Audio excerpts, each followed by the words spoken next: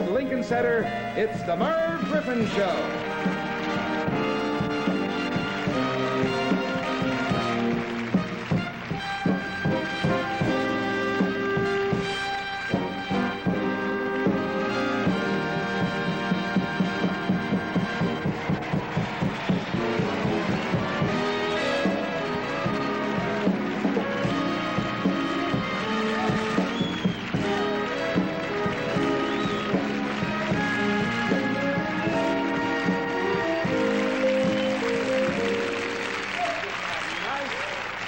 Thank you. You're very kind. And I want to start off the show. They just told me backstage. I'm so excited I could burst. In honor of the Merv Griffin Show being here at Lincoln Center at the Vivian Beaumont Theater, Lincoln Center has just announced that all this week, Zubin Mehta and the New York Philharmonic will be performing I've Got a Lovely Bunch of Coconuts in C minor. Late.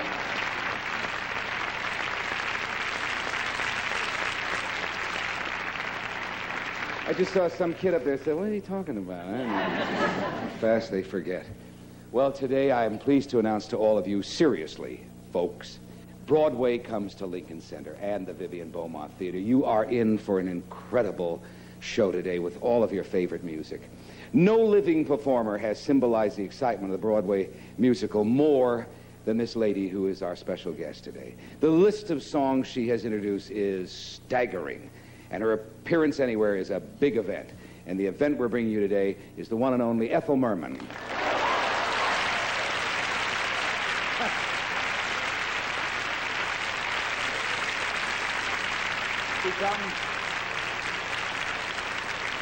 So if any of you are wearing contact lenses, take them out now, because she'll crack every glass in the place.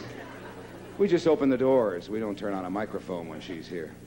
After starting her career in New York, this next talented guest went to Hollywood. She made it big in films and in television with her own series.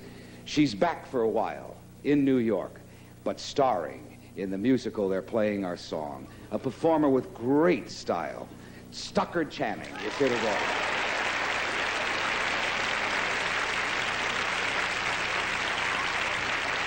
Cute. The other thing we love about New York is the opportunity. When my show was here in the middle 60s for a long time, one of the great joys we had on that show was to be able to find new comedians. And as you know, many of them made their first and many appearances with us. First show I ever did introduced Richard Pryor, George Carlin, Lily Tomlin. The list just goes on and on and on. And today we're going to present to you a brand new comedian who is really going to tickle your fancies. If your fancies need tickling. Right there. Bob Nelson will be joining us today.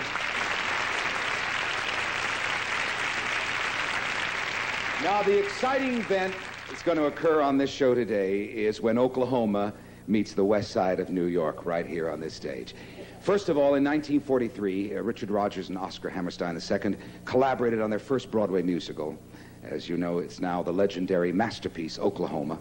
And proving that something of quality stands the test of time, over 35 years later, Oklahoma is once again a Broadway smash. And I'm pleased to say that the stars of that special Pulitzer Prize-winning show have come over from the Palace Theater today to entertain all of you with the music from that show. The young cast of Oklahoma will be joining us here.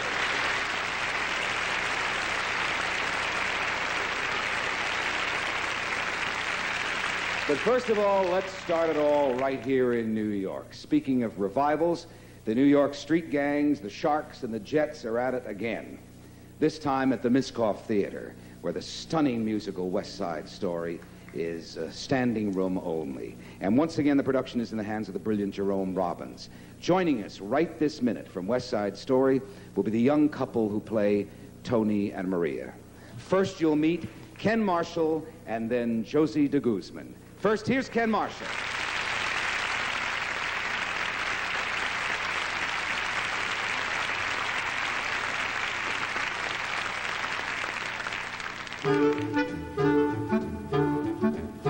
Could be, who knows? There's something due any day. I will know right away, soon as it shows. that make 'em cannonballing down to the sky, gleaming its eye, bright as a rose. Who knows? It's only just out of reach, down the block on a beach, under a tree. I got a feeling there's a miracle due, gonna come true, coming to me. Could it be? Yes, it could. Something's coming, something good. If I can wait, something's coming. I don't know what it is, but it is gonna be great. With a click, with a shock, phone'll jingle, door'll knock. Open the latch, something's coming, don't know when, but it's soon. Catch the moon, one-handed catch. Around the corner, a whistling down the river. Come on, dear river, to me.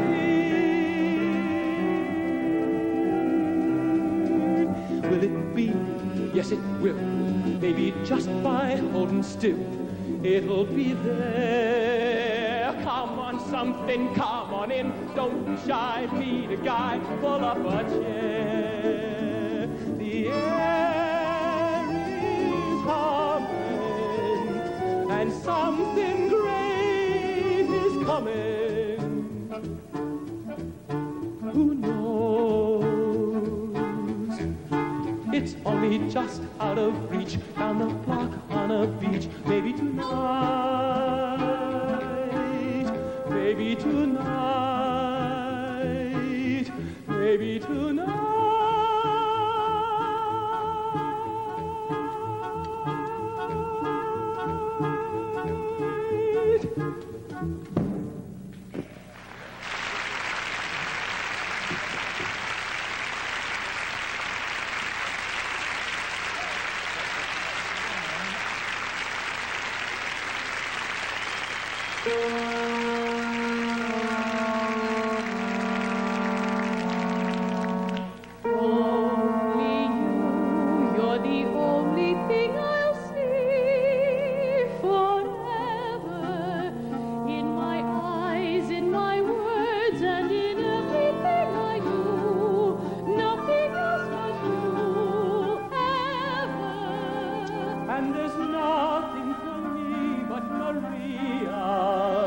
Every sight that I see is Maria. Tony, Tony. Always you, every thought I'll ever know. Everywhere I go, you'll be you and me.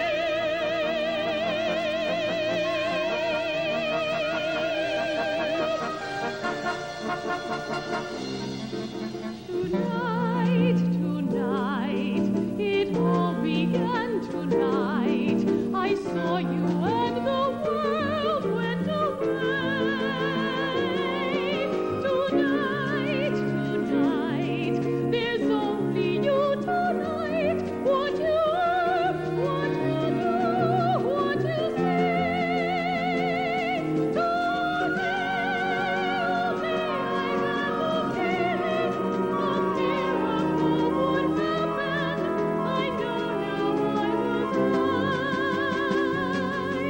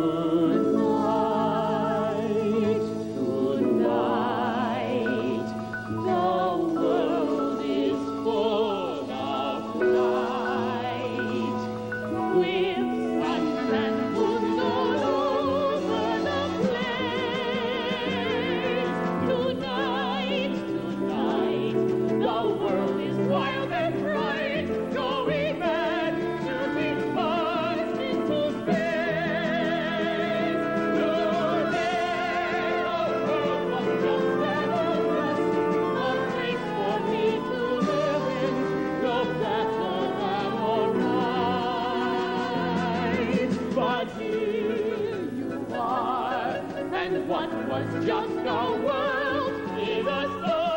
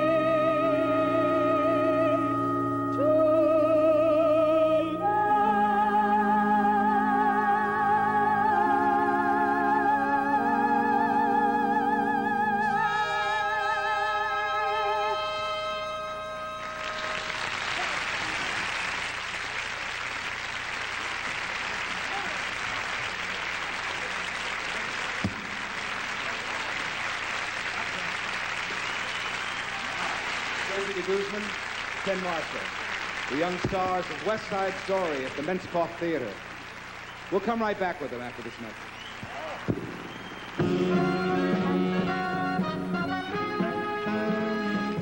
Plunkett Furniture invites you to browse through the world of fine quality home furnishings during our spectacular anniversary sale. Plunkett's is offering savings to 20%, even on our fabulous Drexel Heritage collections. Marvelous values, free delivery, professional designing, and integrity are just a few reasons why Plunkett Furniture is the source for today's lifestyles. Discover Plunkett's with 5 convenient locations, the family who has been making houses into homes for nearly a half-century. Tonight on MASH, Frank gets a medal. Sir, may I have the medal, please? Frank, here is your purple earring. Then it's the Benny Hill Show.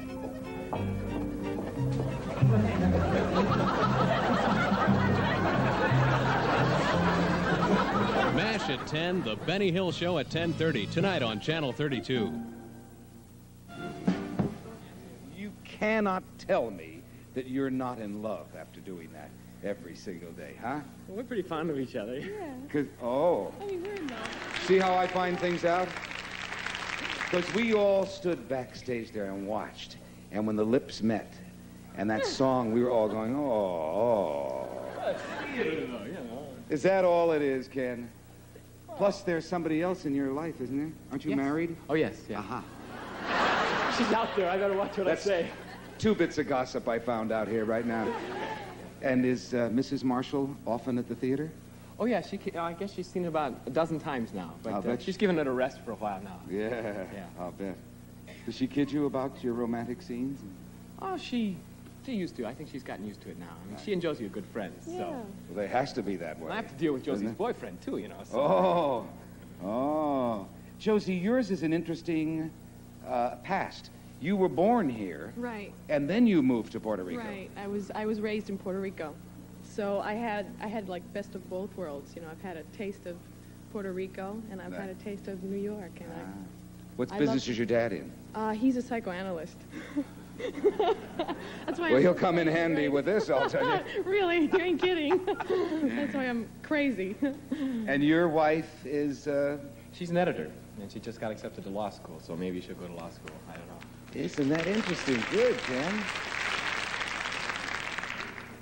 It must be very difficult, most of all, doing a revival, because you're part of a revival that was in our time. I mean, the original opened in what year? 1957. Right.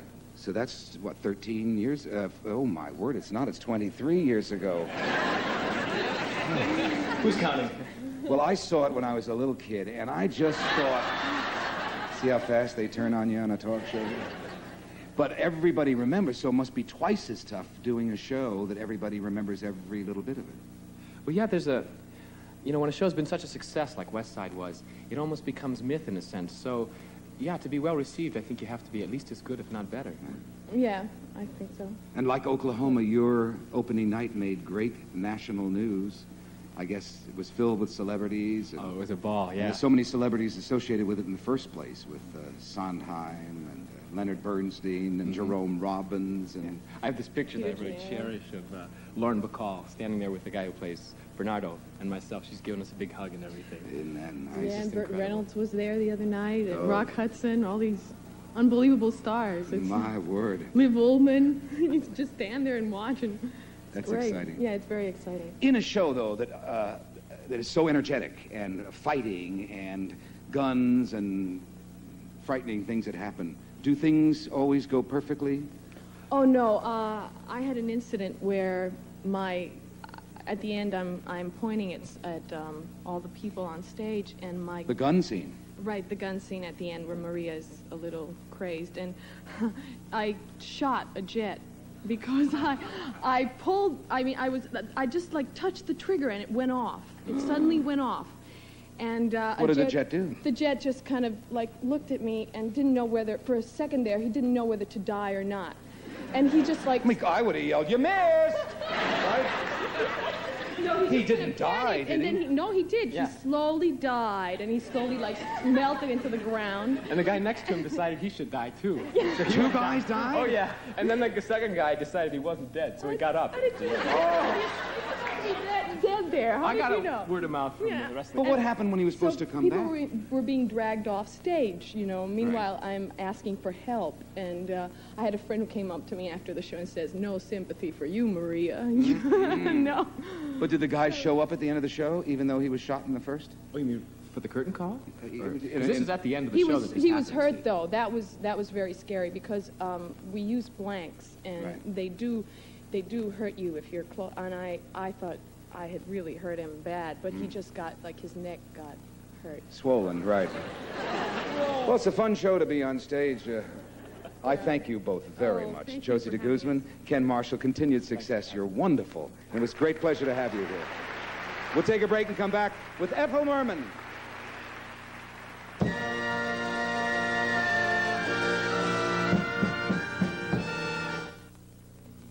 If you or someone you love is age 55 to 87, I urge you to get pencil and paper ready to respond to this announcement. Now, even though you are age 55 to 87, you can buy life insurance with no physical examination and no medical questions. You cannot be turned down or charged higher rates because the Colonial Penn Life Insurance Company guarantees your premium to be $6.95 a month. This is the life insurance policy that guarantees your acceptance regardless of your health. So if you are between 55 and 87 and thought it would be difficult to buy life insurance, shouldn't you call right now for free information in the mail? No salesman will call on you. This offer ends soon, so call now. For free information in the mail, call 800-648-5322. The call is free. 800-648-5322. Old-fashioned country-style bacon. It's priced at only 59 cents a pound. Sizzle some up today. From Dominick's. No in the world this has to work at all. It's just a prop, folks. Are you ready? Open the doors. She's about to come out here. Only one. There's only one like the woman I'm about to present. The greatest entertainer Broadway has ever produced. Ladies and gentlemen, here to sing for you is the incomparable Ethel Merman.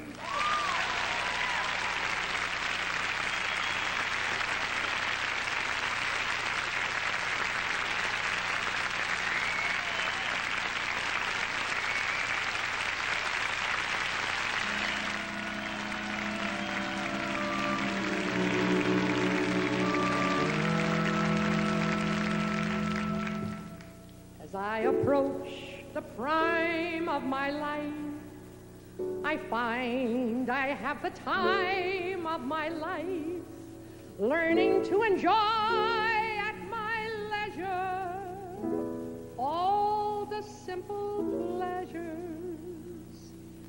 And so I happily conceive.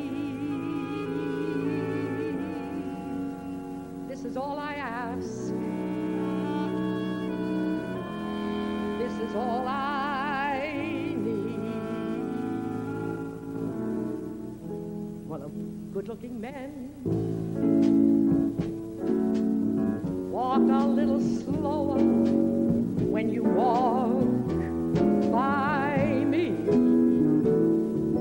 Lingering sunsets, stay a little longer with the lonely sea. Children everywhere, when you shoot at bad men, shoot at me. Take me to that great enchanted land. Grown-ups seldom understand. Wandering rainbows leave a little color for my heart to own. Stars in the sky make my wish come true before the night has flown, and let the music play as long as there's a song to sing. And I will stay younger than spring.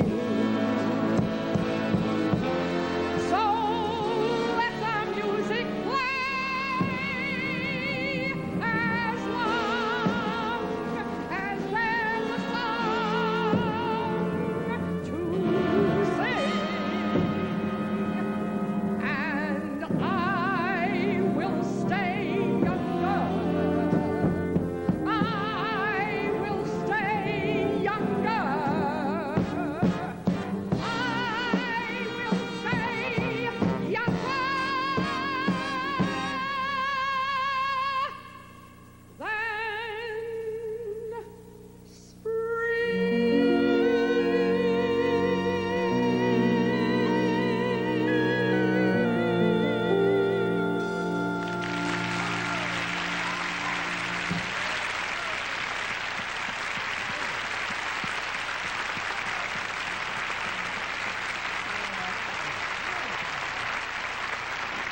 Love it. Oh. We'll come back and talk to Ethel right after this message.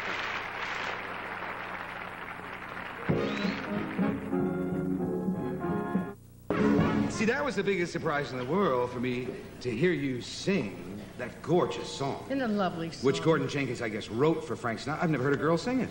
Really? Because the opening line is "Beautiful girl." So you threw in a I little... couldn't very well say that. No. Walk a little slower when you walk by me. Right. Not me, being married 4 times. See, and I didn't even ask, folks, right? That's amazing. I've never heard a girl sing that before. Really? Do you know the origin of that song? No. That was written in New York City in honor of construction workers. Construction workers? Yep. I hear them, and now that spring is here in New York, I thought it was the birds outside my window. It's all the construction workers whistling, right, at girls. He was walking down the street, and they were doing a building. Yeah. And he heard construction workers saying to girls, "Hey, beautiful girl, walk a little slower when you walk by me." How about and that? went right to a piano and wrote that song. Well, he certainly did a good job. He I sure think it's one of did. the best things he's ever written. Do you ever walk by guys and say, "Hey, good-looking guy, walk a little slower"? when Not you... construction workers, No. You wouldn't mind a construction worker, No, they're though? pretty rugged looking. Yeah. Yeah, they're nice. Yeah, with the helmets and everything. You've never cared about the position in life that one of those 6 husbands has had, have you? 4. Oh, 4, I mean, 4. 4? Please. You've never worried about them, whether they were a plumber, a baker, a candlestick maker? No, but a couple of them worried about me, whether I was up there. Oh, yeah. Did they? Oh, yes, my dear. Think you'll ever do it again, Ethel? Are you kidding? Huh? No, I've said this before to you. I know, but I don't believe you. That's why. Buy the cow and you can get the milk for free. That's You know? right. Sure. I couldn't be bothered. Really? I couldn't be bothered having someone around me all day long and then tell me what to do. I have such a wonderful life now. I love my independence. I come and go as I please. You ever lonesome? I go out without... No. Huh? No, as a matter of fact, when I'm home, because I live right here in New York now, and when I'm home, I sort of relish the fact that sometimes I go to bed. If I'm home alone, I go to bed sometimes at 7:30, 8 o'clock. Watch television and have a wonderful night's sleep, and it's great. Yes. You got a hot tub? You don't believe me, do you? See, if you were living in California, I got you'd a have a hot hot tub and a cold shower.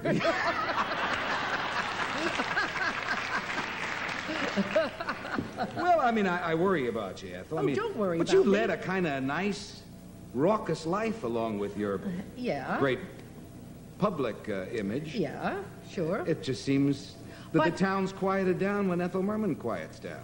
Well, I lead a, really, You don't I knit, lead, do you? I lead a very low-key life. I just go out, you know, with my friends to dinner or something like that. Yeah. There's nothing very great that I do. You know, I don't go all these parties and these April in Paris balls, and somebody has a hangnail and they throw a big ball or something at the Pierre. I don't The know. hangnail ball You is know, very sure, big in New you know, York.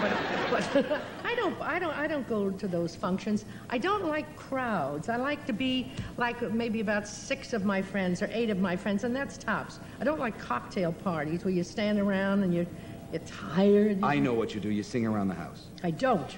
I never open my throat from one engagement to another. The last time You don't go me, No, me, me, no, me, no, me, me, me, no, me, no, me. no, no, no. The last time I sang, my word of honor, was March the 27th. We did a show at the Ed Sullivan Theater for Home Box Office, a show called Showstoppers. Yeah. And that's the last time I sang. Now I won't open my throat again till I go to Canton, Ohio with the symphony. You go to Monaco. And then Richmond, Virginia, and then to Monaco for a TV special in Monaco. We go. Would you know that place backwards, huh? Done 4 shows there. Yeah. You're never going to have a time like that, and you're going to be working for Marty Pacetta Yep. on the big Monaco show from Yes, the Sporting Club. Wait till you get a load of that. The closest I've gotten You to won't it be so going far. to bed at 7:30 with a television. No. Well, I don't know. I guess in Nice they're nice, huh? In Nice they are nice, right? And you must go to Cannes too. Oh, yes. Oh, yeah. Sorry, see, I'm not the kind of this. I have to get up To the with south this of stuff. France, oh, yes, right, yeah. I've never been there. I've been all through Europe now. Does I've been India all over. Does it ever bother you, Ethel? I mean, you go to see shows now. Sure. And I understand the problem, but in the last 2 shows I have seen, everybody's got a microphone pinned to their chest, and there are giant microphones coming out of the footlights. Yeah. I mean, they've shut them off when you appear, don't they? Well, when I did shows, I mean, we just had them, when I first did shows, there were no microphones at all. You had a and horn? Then eventually they put the microphones down on the foots, where the foot's like would be. But you know why I think they do it now? Because I think all the music is orchestrated heavier. The band is I asked Ken is Marshall heavier. from West Side Story, I said, Ken, why all of the microphones? He said, because music has changed, and in the orchestras they're using a lot of amplified instruments. That's right. You And in see? order to sing over That's it, right. you got to do it. Well, like, for instance, in concert, when I work with the Philharmonics and the symphonies, I have to wear a chest mic because, like 90 musicians behind me, each section, the violin section, the viola section, that's all mic'd. Yeah. And I have to. I just But I mean, have like, to. let me give you an example for right now. Now, see the size of this auditorium? Yeah. Watch me, just turn off the microphones, watch me hit a high note. You hear? Hit a high note. You hit a high note. I Yeah, did- but there's oh. no band behind you. No. See? Plus, There's I no didn't music behind you. I didn't hit a high note. And, Were you in vaudeville? I played, before I went into Girl Crazy, I played the Palace when the Palace was 2 a day. As a matter of fact, I played there for 2 weeks, and I used to go from the Palace up to the Alvin Theater to rehearse Girl Crazy with Ginger Rogers and Willie and Eugene Howard, and yes. At what moment in your musical career, your Broadway career, Ethel, did you know you were a star? When Buddy DeSilva put my name over the title. Was that it? In Panama Hattie. I had always been like, it was like the show and then with so-and-so and so-and-so. But he was the first one to star me in a Broadway show. It was Ethel Merman in Panama Hattie. And then I knew I had arrived. Matter of fact, I took a picture of it. Did for example, when you first worked for the Gershwins, did they tell you prior to opening night you will be made in the show? George Gershwin told me. As a matter of fact, during rehearsals, he was the one who told me never to go near a singing teacher, and I never have. Never in my life have I ever had a singing lesson. It's a little late to start now, but I mean, I've never gone to So one. from engagement to engagement, you don't even open your mouth? Never. You walk in the first day? No, I have How do you know it's theory. there? Well, the man up there is with me. It's always there. I don't know. I have a theory that if you vocalize a lot, by the time you get out on the stage, you're tired. The throat's tired. Yeah. That's my opinion. I don't know. Who knows? Hey, But this is all off the cuff. We did not talk before the show. Let me sing a duet with you. Let me do Russell Knipe and Call Me Madam. Well, of course. Mort? I've heard about it. This is the first I've heard of it. E flat, Mort. Is that your key? I don't know. We'll see how it comes out. You do first verse? One of her best moments. I hear music and there's no one there. I hear laughing. The trees are bare. All day long I seem to walk on air. I wonder why. I wonder why. I keep talking in my sleep at night. And what's more, I've lost my appetite. Stars that used to twinkle in my eyes are twinkling in your eyes. I wonder why. You don't need analyzing. It is not so surprising that you feel very strange but nice. I love it. Your heart goes pitter-patter. I know just what's the matter, because I've been there once or twice. Oh, God. Put your head on my shoulder. You need someone who's older. A rub down with a velvet glove. There is nothing you can take to relieve that pleasant ache. You're not sick, you're just in love. You don't need singing and there's no one there. So surprising that you feel smell very roses, strange, but the trees are bare. Your heart All goes day long I seem to walk on air. I wonder why. Because I've been there once or twice. Come here, put your head on my shoulder. In my sleep you need at night. And what's more, I've lost my appetite. There is nothing that used to twinkle in your eyes are twinkling in my eyes. I wonder why.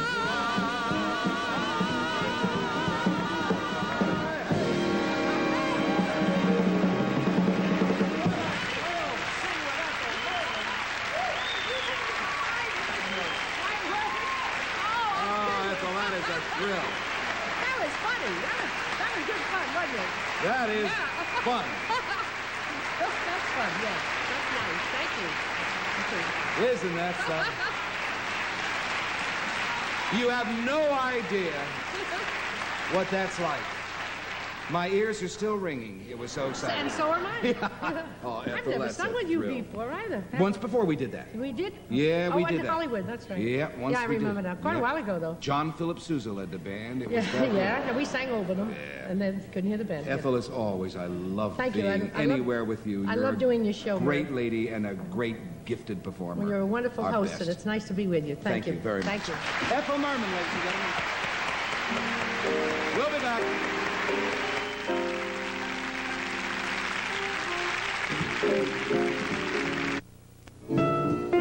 I love it. Ethel's representative met her backstage, said, Ethel, you have an hour before the dinner. Ethel said, well, I'm going back on the show then. I want to sit here and enjoy it. So we drag her. Come on, Ethel.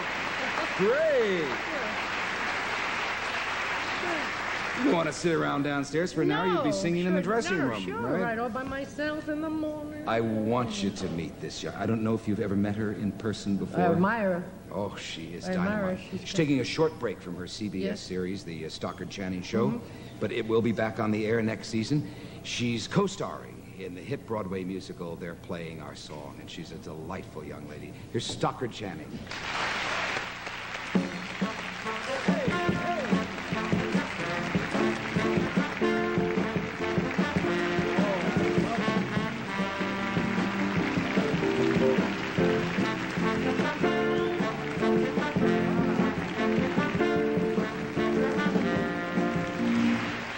Where's your horse?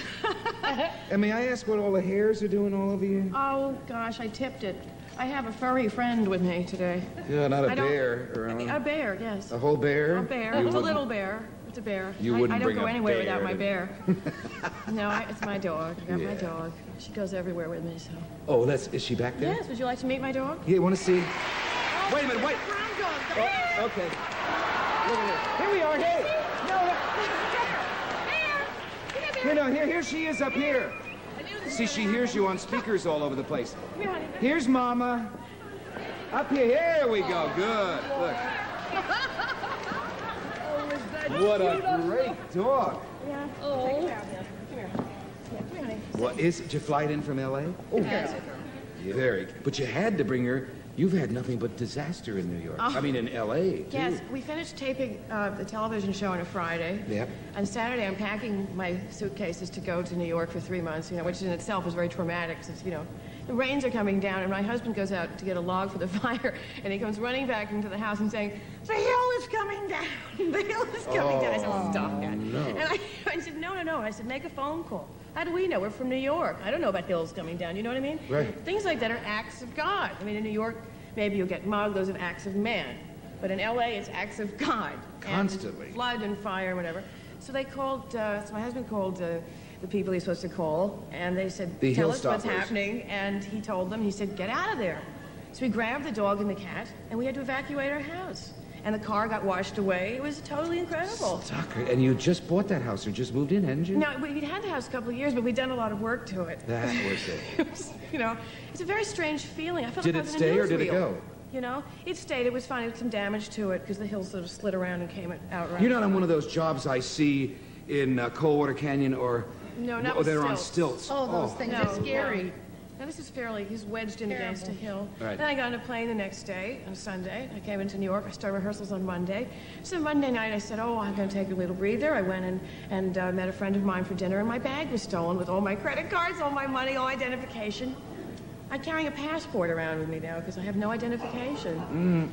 So, I mean, I said, well, nothing else could happen, Well, you got such wonderful notices that everything's uphill now, isn't it? Well, that's all that really matters to an actor anyways, how the show is doing, I think, It really kind of makes you realize that the rest of the stuff it comes and it goes, but it's the work and... When you're as famous as you are from television and from films, and you come into a show like they're playing our song, you don't have to audition. No, I was lucky. I was awful, lousy auditioner. I'm scared, just foul the whole thing up. Horrible auditioner. Can't audition. Very bad, very bad. And so I was very lucky that I got a little toehold because I don't have to do that very much anymore. What's the best audition you've ever given? If all of them were so lousy. I don't know. It's funny. I remember, the younger you are, I think the easier you are, just go out there and sell. I remember when I was my first real job, I was in Boston, and it was for a man called David Wheeler for the theater company in Boston. And I wanted to do a scene for the importance of being earnest, and I stood up and did both parts. In the tea party scene, and I would talk to myself this way, and I got up and went to the other side, and I went like that, and I thought he thought I was so crazy that he gave me the job because I really didn't know what an audition was. And so I memorized the whole scene and did it for him, and it was pretty good. It was pretty funny because it was very unself-conscious. Did you ever audition for movies? Oh, yes.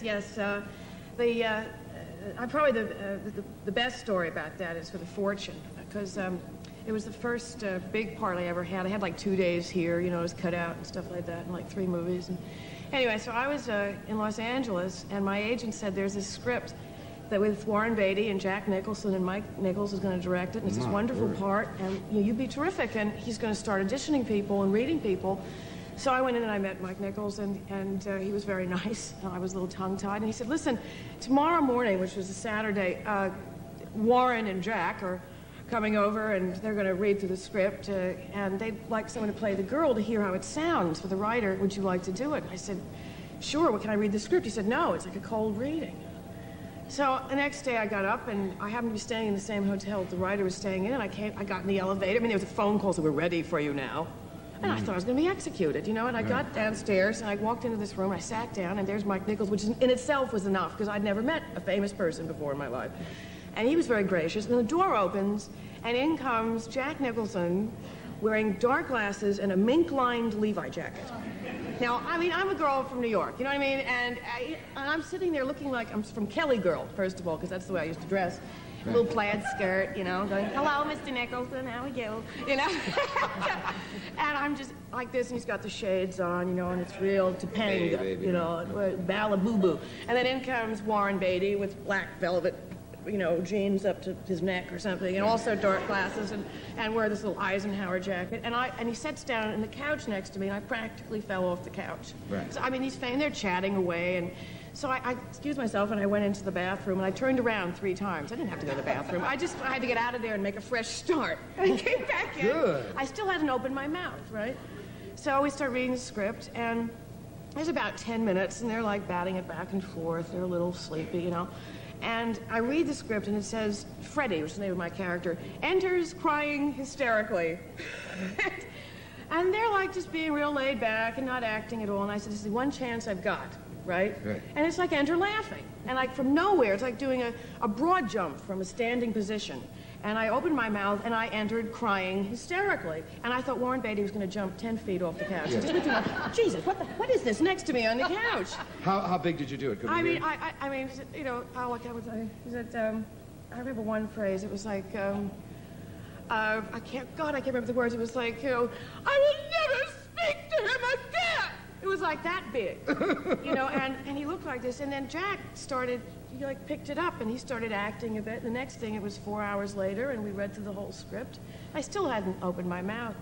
And then Warren said to Jack, you know, Stockard, is your name? What's your name? Stockard? Stockard, interesting name. He said, Stockard's pretty good in the part. It's going to be very difficult to hear anybody else in the part. And I said, that's the general idea. Right. So he said, where do you come from? I said, the 4th floor. And I got in the elevator, and I went back up to the 4th floor. And got the part. And 4.5 months later, I got a call for the screen test. You can't be timid, can you? No, you bet you can't. I mean, you have to walk. So You never had to audition, did you? No, I didn't. They heard me singing at the Brooklyn Paramount. That's how I get cast for Girl Crazy. Right. They probably heard you in Manhattan from That's right. That's right. And all the windows were sealed tight. Really? Yep. Gee. Right for the windows. Yep. That's a horrendous experience. Hey, Because in some ways it's cruel, but in some ways it's a great test of the stamina and the presence of a performer. Because I used to come to every audition on Broadway, and you always had your rhythm tune. What a day this has been. What a rare mood I'm in. Yeah, it's almost like being. And then you'd pick for your ballad the song of the day. Yeah. Which in my day was Pinza's song in South Pacific. Some enchanted evening. But you come out, you know, and you rehearse these, and you're paying a guy $20. You bring your own piano player. You had to give him maybe $10, because he used to play with one hand. And you give the guy $10, and you'd see an empty theater, except somewhere in the row back there, you knew there were a lot of heads. And you come out, and they'd say, what's your name? Merv Griffin. Okay, Merv, sing your opener. What a day this has been. What a rare mood I'm in. Have you got a ballad, Merv? Oh, yeah. He sings Some Enchanted Evening. Next! And you go, oh. Yeah, it's murderous. But there was one lady on Broadway who got him. And she used to do the world's worst audition, but they couldn't stop it. That's the law of equity, that everybody has to be auditioned. She showed up. Well, they were doing a show here called Say Darling. And in the show, there was a scene where the Broadway producer auditioned people. So they said, what an idea. Get her. Sign her for the show. And they went up to her, and they said, you have the part. And the lady said, what? They said, you have the part. She said, oh, no, I don't. I never take a part. I only audition. And turned them down. Don't you love it? That's a true story. Just spent your life auditioning? I know. She finally got the part and said, I only audition. I love her. What do they think they were? Yeah. We'll come back. Stockard Channing, Ethel Merman.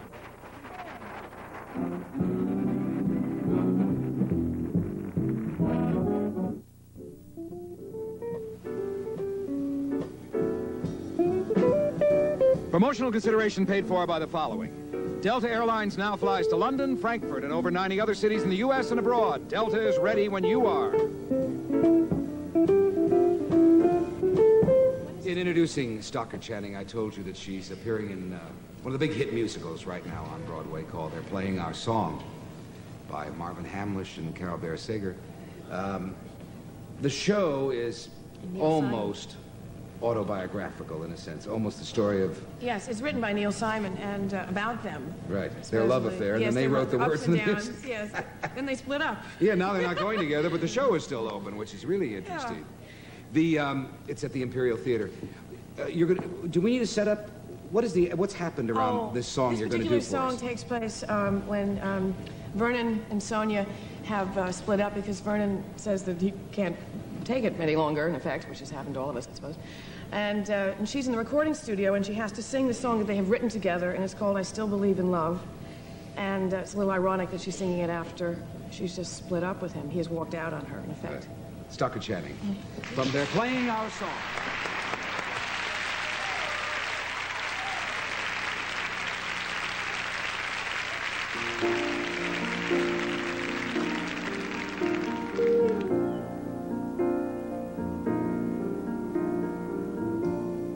After all the tears I've cried, you'd think I would give up on love, get off this line. But maybe I might get it right this time. I was there as passion turned to pain, sunshine turned to rainy days, yet here I am, ready to begin once again. All my life I've been a dreamer, dreaming dreams that never quite come true. But I still believe in love, and love believing. Maybe you can make my dreams come true. Here, content with who I am, I'm reaching out my hand to him once again. At least I know I found myself a friend. All my life I've been a dreamer, dreaming dreams that always breaking through. But I still believe in love, and love believing. I'll go on dreaming, because I still believe in love. I still believe in love, and me, and you. I still believe in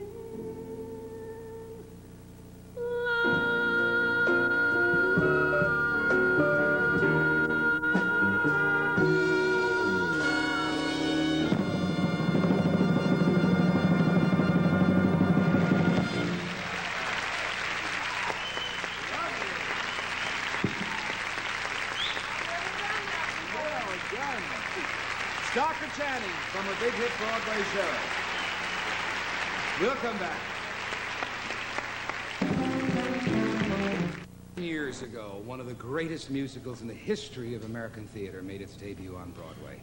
Now that wonderful music of Richard Rodgers and Oscar Hammerstein can again be heard in the hit Broadway revival at the Palace Theater, classic Oklahoma. This stunning performance has been captured on this RCA album. We've invited 4 of the cast to perform for us today. And the first segment here features 2 of the stars, Lawrence Guittard and Christine Andreas. Here are excerpts from the big hit musical, Oklahoma.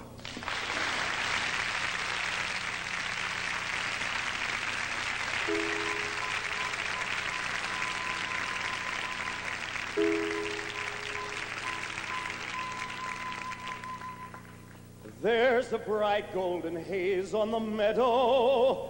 There's a bright golden haze on the meadow. The corn is as high as an elephant's eye,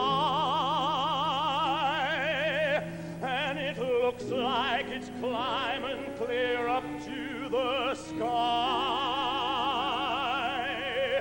Oh, what a beautiful morning. Oh, what a beautiful day. I got a beautiful feeling. Everything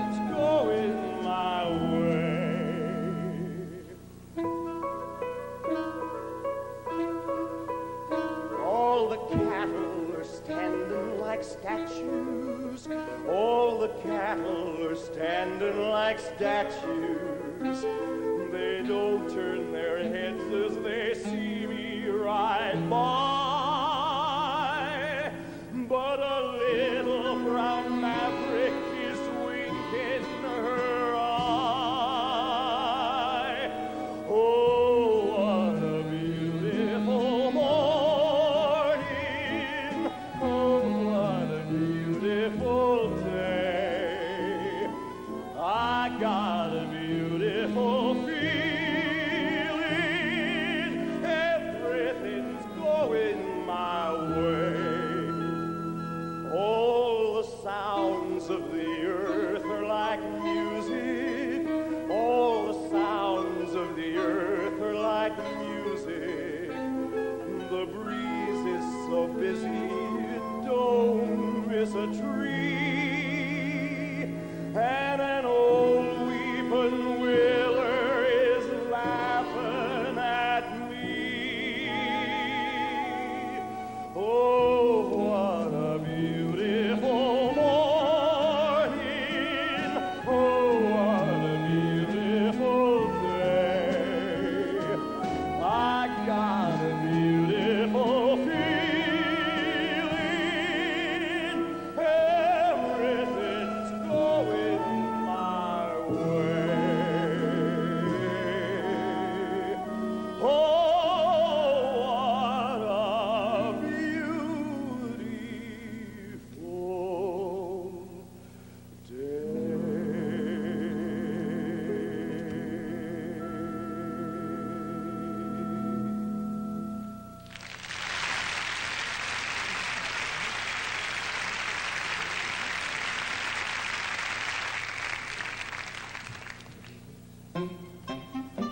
You'll have to be a little more standoffish when fellers offer you a buggy ride. I'll give an imitation of a crawfish and dig myself a hole where I can hide. I heard how you've been kicking up some capers when I was off in Kansas City, Mo. I heard some things you couldn't print in papers from fellers who've been talking like they know. I only did the kind of things I orta, sorta. To you I was as faithful as can be. For me, them stories about the way I lost my bloomers, roomers, a lot of tempest in a pot of tea. The whole thing don't sound very good to me. Well, you see, I go and sow my last wild oat. I cut out all shenanigans. I save my money, don't gamble, don't drink at the back room down in Flanagan's. I give up lots of other things a gentleman never mentions. But before I give up any more, I want to know your intentions.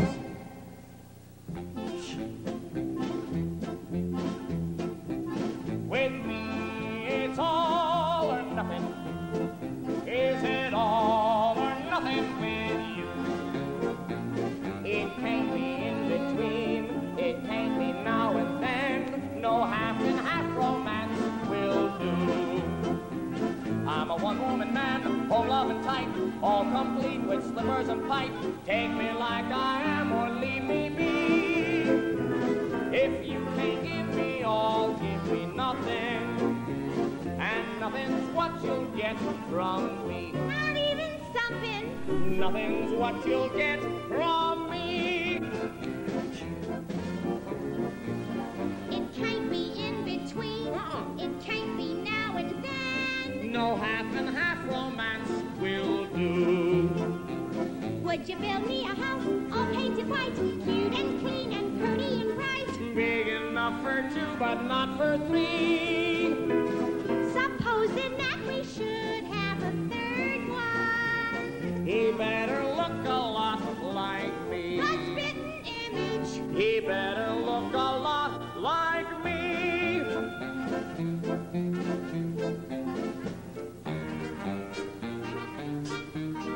With you, it's all or nothing. All for you and nothing for me. But if a wife is wise, she's gotta realize that men like you are wild and free. So I hang up the button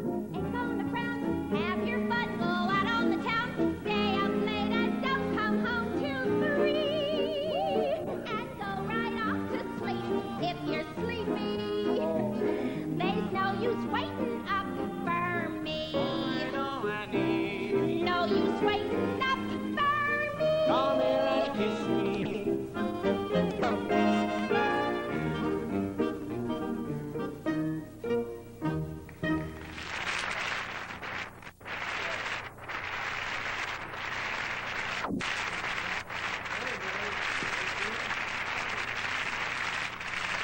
Ebersole, Harry Groner.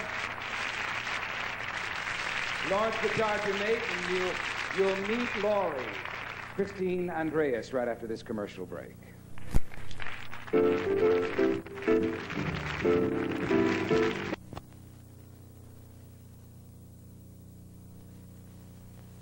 And of course now that show-stopping duet from Oklahoma with Curly and Laurie, and featuring Lawrence guitar once again, and now you'll meet Laurie, Christine Andreas. Here they are.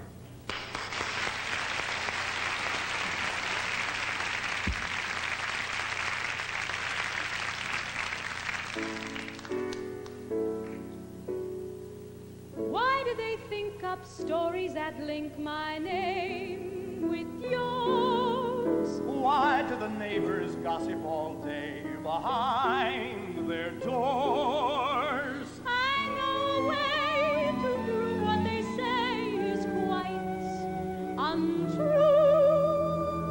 Here is a gist, a practical list of don'ts for you. Don't throw bouquets at me. Don't please my folks too much. Don't laugh at my jokes too much. People will say we're in love. Laughs at your jokes. Don't sigh and gaze at me. Your sighs are so like mine.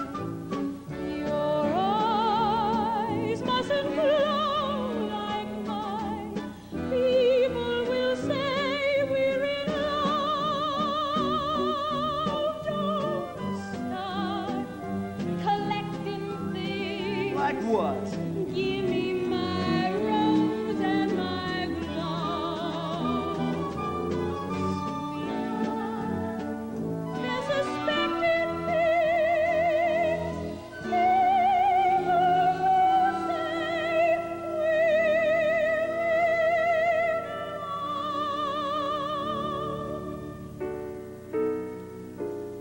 Some people claim that you are to blame as much as I. Why do you take the trouble to bake my favorite pie? Grant your wish, I carved our initials on that tree. Just keep a slice of all the advice you give. So don't praise my charm too much. Don't look so vain with me. Don't stand the rain with me. People will say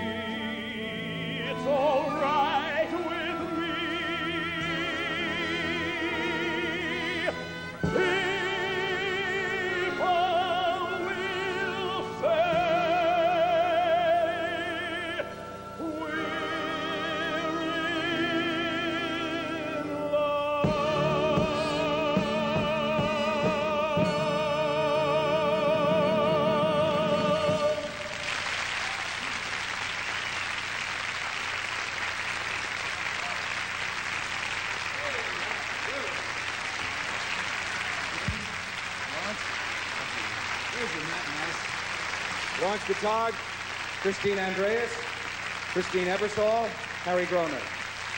My. That's fabulous. And I don't think any of you done Oklahoma before? No. No? I had. You have. Several years ago I did it. As Laurie. Yes, an East Coast tour. Right. Now, there are two San Franciscans here, which makes me proud because I'm a San Mateoan. You are San Francisco, Lawrence. Yes, indeed. Right. And Harry Groner is San Francisco here. And you all have very good theatrical credits, too. What'd you do in San Did you do any theatrical performances in San Francisco? Not really. I did most of my work after I left there. Right. I went to Stanford, and I did a lot of work at college. Ah, well, that's good. Yeah. And but have you done things, or you didn't just walk into Curly? No, I've been working about 10 years. Have I you? was in night music in Melville Mancha. My word. What about you, Christine? We That- have a very famous Andreas, you know. The Fault. Fault, yes. Not mine. Every time Andreas in California shakes, the whole state goes, right? Yeah, we're very powerful. I did My Fair Lady about 4 years ago, the revival on Broadway. I did Liza with Ian Richardson, and before that I had done Angel Street, which Christine and I, Ebersole and I, both shared the same role. When I left, she took over. So it's a Christine role, huh? Yeah, I think so, yeah. That must be very tough backstage when they yell, Christine, you're on, and two of you answer, right? Yeah. Where are you from? I'm from just outside of Chicago, Illinois, Winnetka. Hey, I know Winnetka. Big yeah. Big noise from Winnetka, Big noise sure. from Winnetka, Boom, right. boom, I went boom. to New Trier High School with Rock Hudson and... Different years, though. Just a little bit, yeah. Yes. Yeah. Had you ever done Ado Annie before? Never. I'd never seen a production of it before. Oh, so this is all fresh and new to you. Yeah, uh-huh. Good. And Harry, you got some good things. You got a movie coming out, don't you? Well, yeah, now don't blink, because, yes, I'm in the next Robert Redford film called Brubaker, but it's a very, very tiny role. I play the part of a doctor, and I got to leave the show for 4 weeks during the out-of-town run. We had a tour around the country. Well, you're all terrific, and the audiences are raving, and the Palace Theater is jammed, and it should be. It's a great cast, the cast of Oklahoma, and we'll be right back. I guess 20 years as a nurse in a New York City hospital. Recently, she was coaxed out of retirement, and now she is a sensation again in concerts, on records, and right here in New York City down in Greenwich Village. Would you welcome one of the great singers of all time at the age of 85, Alberta Hunter.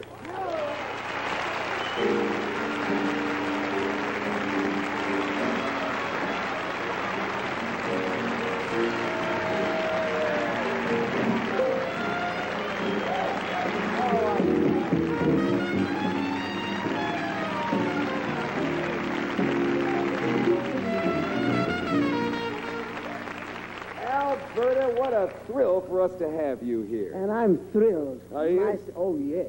I knew eventually I'd be on this show. Oh, we've waited 85 years for you. Well, it's 85. I'm here. Yeah, how do you feel? Feel like a million. Do you? Never felt better in my life. You look like a million. I really feel fine. You know, I used to say all the time, you know, I've been one of your idols for a long time. I've been following your shows for so many years. Yeah. And I said to myself, eventually I'm going to be on that show. He hasn't asked me yet. Yeah. But eventually, before my 85th birthday is over, I'll be on this show. Isn't and here that? I am. And here you are. Oh, yeah. You know, Alberta, we are so glad this is not Sunday for taping, because you just will not work on Sunday. Well, you know the truth. Huh. You know, the first time the president invited me to the White House... Was this Carter, not Lincoln? No, President Carter. Carter. President Carter, he invited me to the White House, and I didn't go because it was my Sunday off. My day off, rather. Really? Yeah. You turned down the White House? Turned it down, cold. There may be... You may get some economic sanctions against you for doing that. This means you'll be out of the Olympics this year, you know. Well, I've gotten a lot of economic sanctions against me already because an income tax man nearly drove me crazy. Did he get you this year? Oh, he wore me out. Did he? They can do that, filling out all those forms, asking all those personal questions. I think it's embarrassing, too. Not so much that. I don't mind that part because I have nothing to tell them of any interest. Yeah. The only thing about it is it took a little change I had made all the year. Yeah, they'll do that, too. But you finally did go to the White House. Oh, yes, I finally went. I've been there 3 times, you know. Oh, And yeah. does he go crazy? Well, he's not exactly crazy, but he enjoyed it a little bit. Yeah. I laid it on him. Did you? Yeah. You know, you are mostly known for the blues, but do you have to suffer to sing the blues? No, indeed. Huh? I never suffered. No? What I'm doing, I'm trying to make the other girls, other people understand what I'm singing to help the other girls out. The other girls are maybe afraid to say that they've had the blues or they don't want to say it, and I'm trying to bring their hearts out to the people. I've never had the blues. I was too slick for that jive. Really?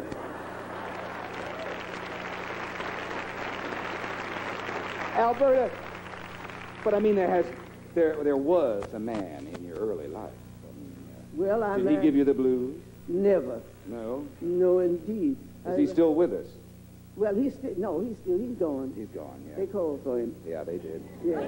Not the IRS, just... No, not the No, IRS. right. The old master up there Yeah, called for him. He's right. gone. But Was you it a know- good marriage? No, well, I stayed about 2 weeks. Well, 2 weeks of fun, that's not too bad. Where'd he go? What happened to him? He was a good man. You know, I was making money in Chicago, and the fellas around Chicago asked him why he wanted to go and get a job and make money when he had a wife that was making money. Yeah. So I didn't know what his ideas were, and I didn't know whether he was going to let them persuade him to change his mind to be in a good mind, instead of being a good mind, to be a bad boy. So every time I'd be getting ready to go home from work, Dreamland in Chicago, I would go down to the pier, you know, and get my passport ready. Yeah. And one morning he was looking for me to come home. I was on my way to the harbor. To get my ship, the La France, to go to Paris. How about that? I went to Paris. So you left him and you took off for Europe, right? Went right on. When you heard from me, I was doing showboat in London. Alberta, I don't think we can wait a minute longer. I'm going to get you all set up here, and when we come back from a commercial break, Alberta is going to sing like you ain't heard any singing in your life. Alberta Hunter, right after this message.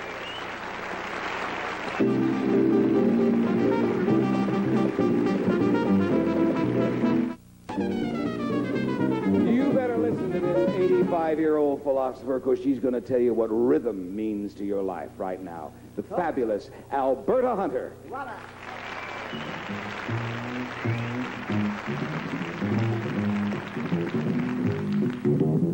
Play it, Jimmy. Play it, play it. Some folks say that rhythm is a sin, but why should they? It was planted beneath most people's skin. They're born that way. When you hear folks say that rhythm is a sin, don't run away. Just stand right up and say, don't that River Jordan roll to rhythm? Yes, that River Jordan rolls to rhythm. Without rhythm, how that Jordan rolls? Play it. Ain't all God's children got rhythm? Yes, every child of God's got rhythm. He planted rhythm in everybody's soul. I said, now when you get green pastures, you can dance all around green pastures.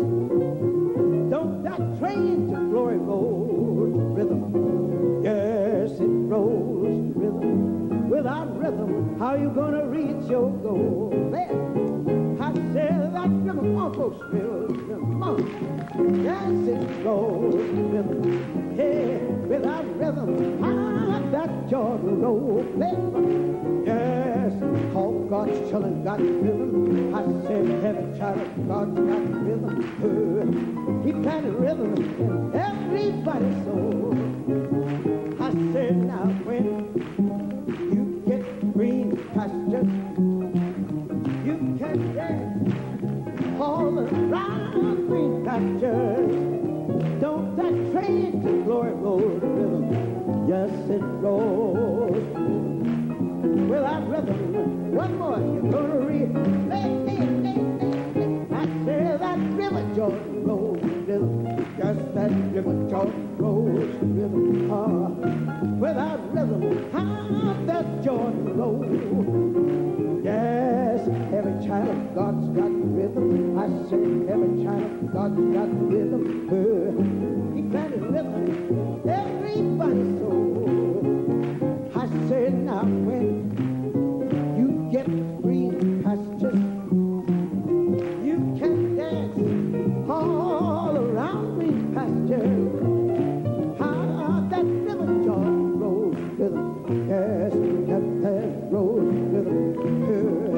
Without rhythm, you can't take it. Without rhythm, don't try to make it. Without rhythm, how you gonna reach your goal? Yeah!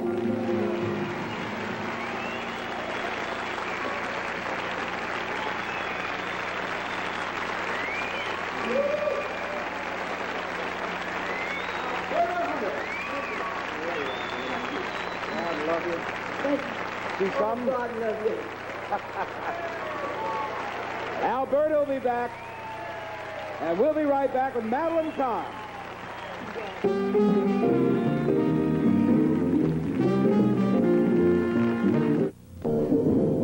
You're about to witness now here in our theater the stirring moment in the big hit musical Evita, where Evita Peron sings to her nation about her life and her sadness.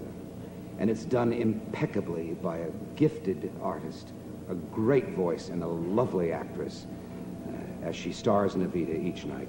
Would you welcome Patti LuPone?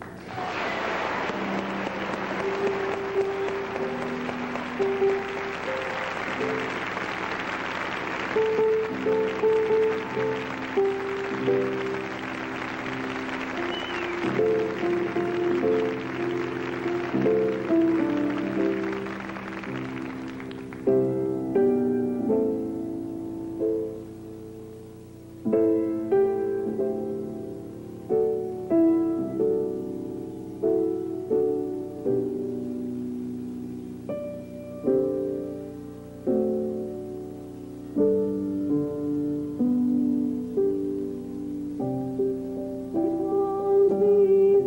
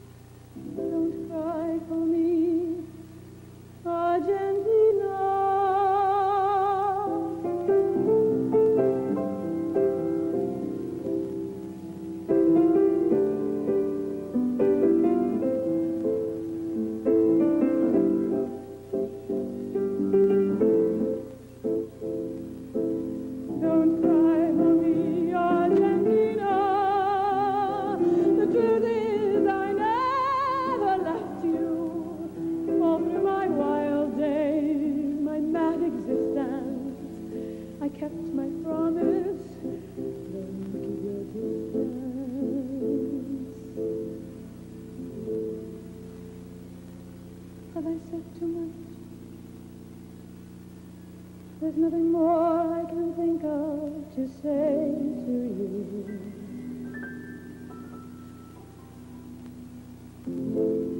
But all you have to do is look at me to know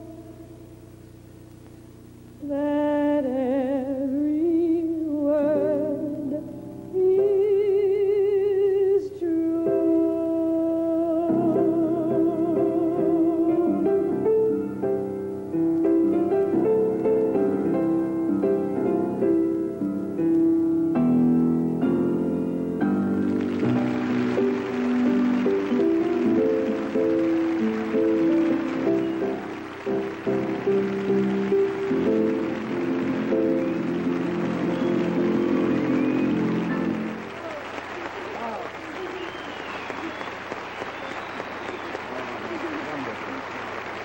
Patti LuPone. We'll come back in a second.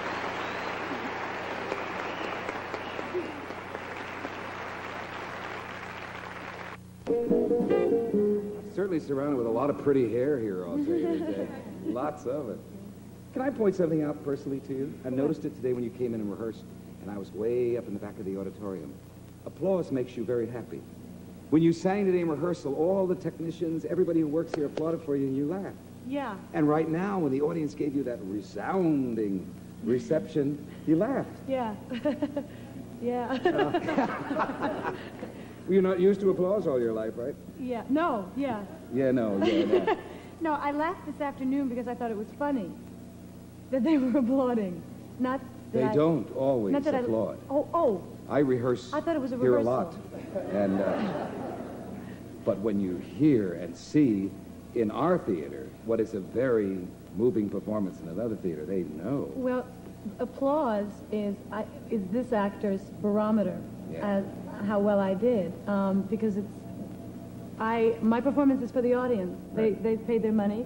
It's their entertainment. They did and they pay let their me money know. here today? Well, you know, Are they keeping something from me? You know, when I'm on the stage, at the end of the show, that's the barometer for me as to how well I did,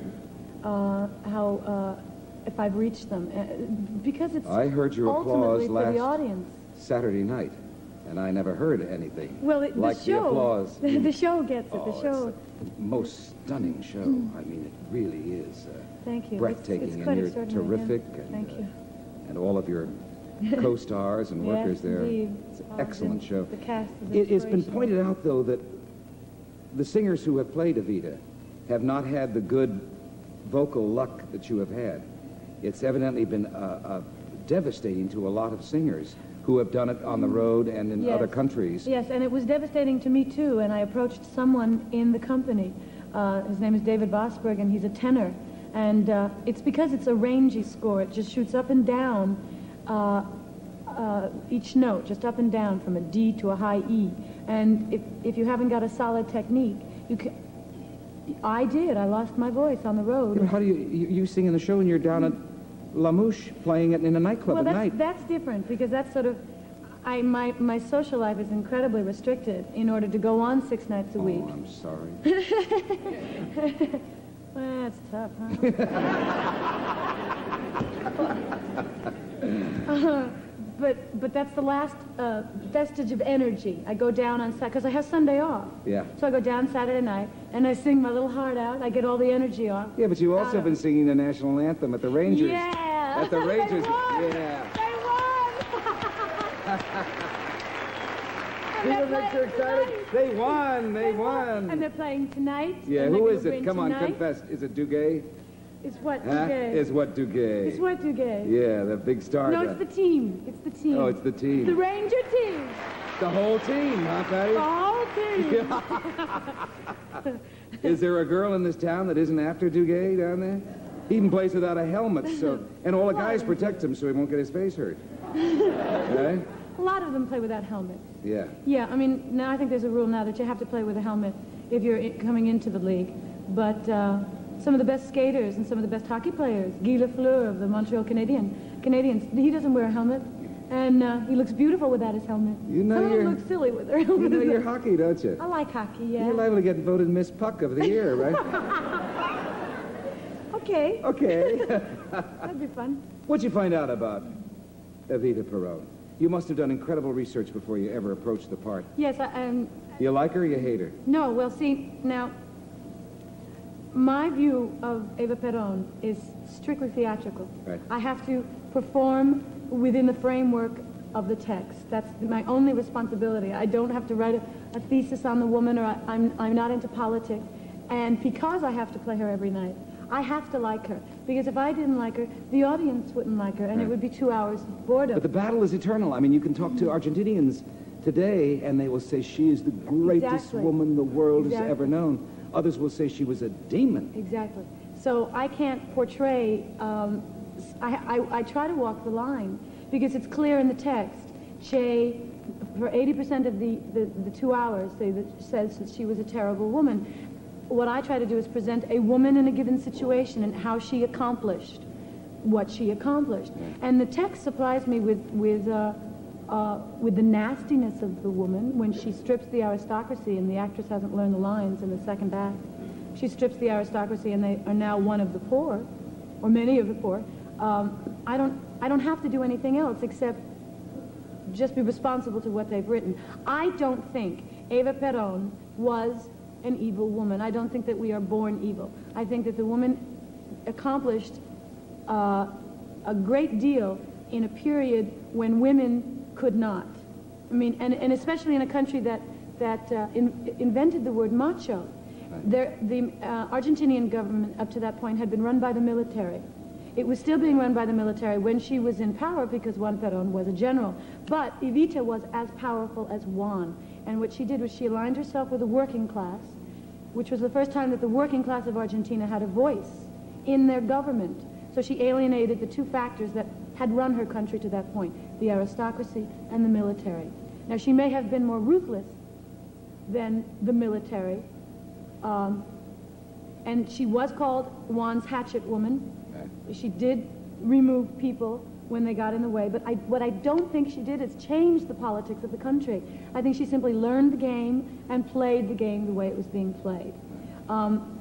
Everything I've read about Eva Peron, they say the exact same thing. All the books that were written before Evita came out, that she was a fascist whore, a Nazi bitch. Right. They all say that.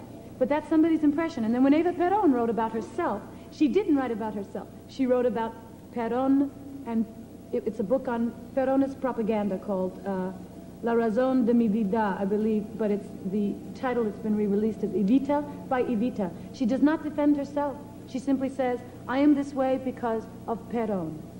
And now people are coming out with books that are saying, well, you know, she didn't do so badly, this, that, and the There other are thing. still orphanages, hospitals, everything down there with her name. Actually, a lot of on it was destroyed. A lot of it was the children's village she built for, I sound as though I'm pro-Eva, and I am to the extent that I must play her every night. I don't know anything about politics at all. But she built a tiny village for children that didn't have anything. And then when she died and Perón was thrown out of power, the new government destroyed that little village for children. So, I mean, you know, what's the diff? You know, the government came in and they did the exact same thing Ava was doing, I think. Now I'm going to get hate mail. No. Well, I don't know. See, But what we'll get is that continuing brilliant performance. You're wonderful in it. thank you. And I have to get you to the theater right now because you have a curtain. Yeah, I do. But thank you, Amelia. Patti LuPone, Evita.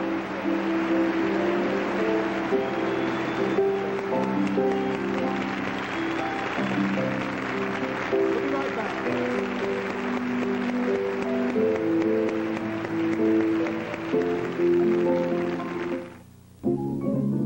Promotional consideration paid for by the following. I'm proud to say this lady is a dear, dear friend of mine and has been for a long time. She is a wonderfully witty and a wise actress. Currently thrilling New York audiences with her one-woman show entitled Gertrude Stein, Gertrude Stein, Gertrude Stein, and I see it has been recorded for posterity in this album. But she's here right now. Here's Pat Carroll.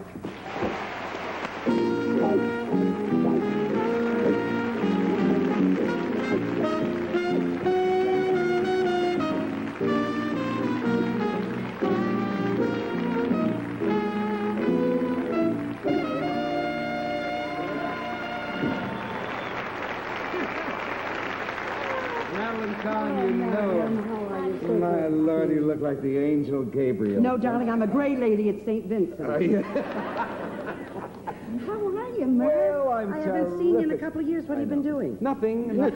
No shows, no. I've been on vacation for 2 years. Look at you. And look what you've been doing. Isn't for how long wonderful? Well, it will be a year, June 6th. It's the longest I've ever run in anything, Merv. I am so grateful. But not exhausted. Oh, not exhausted. Happy, it feeds grateful. you back. It feeds you back. I've never done a one-person show before. And the fascinating thing is, our director, Milton Moss, said to me something while we were rehearsing. I said, Milton, I've never done this. I've worked in saloons, you know, where you stand up and you perform and you do a song. But I said, what do I do about other actors? I'm going to miss them. He said, the audience is the other actor.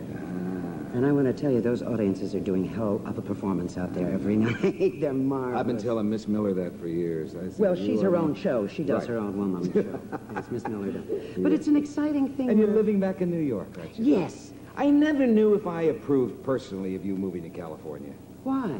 Well, I never thought of you in California terms. See, my association with you... You thought of me more like an avocado tree. No, I never did. I always thought of you as New York.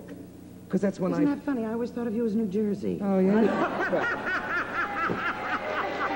Yay, it's right. And don't think for a minute I don't still have my farm in New Jersey. I was going to ask you about that. You see. Are those people that owe me money? Listen, what do you think of this beautiful theater? Isn't it Vivian Beaumont? Is this the gorgeous? perfect Isn't it theater lovely? in the world? Yeah. Is it marvelous? You're going to take it away with you back to Yes, California? it's going back. We just fold it up and away it goes. What do you think about the reception of the audiences here in New York? You miss that, don't you? You miss that that, is huh? exciting. Aren't they marvelous, the audiences? Do you know that? here? Yeah. And they love you. Do you know what I do? I record every night their opening applause and take it back to California, play it around the house.